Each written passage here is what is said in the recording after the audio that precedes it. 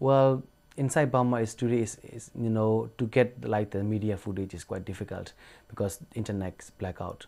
So only we can get is news over the phone. Well, I'm sure that all of my contact, they're trying to get the picture of today and they're gonna got hold with them, and as soon as they got a chance, they're gonna send it to me. So this is the only way that I can get the all the picture and video clips.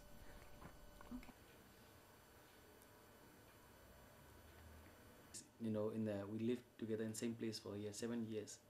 Now I'm downloading a photo that's sent from one of my friends who live in here, but yesterday I missed this photo, and then they won't be able to send it straight to me, so they sent it the other person, one of my friend, and then one of my friend now he's free and he sent it to me.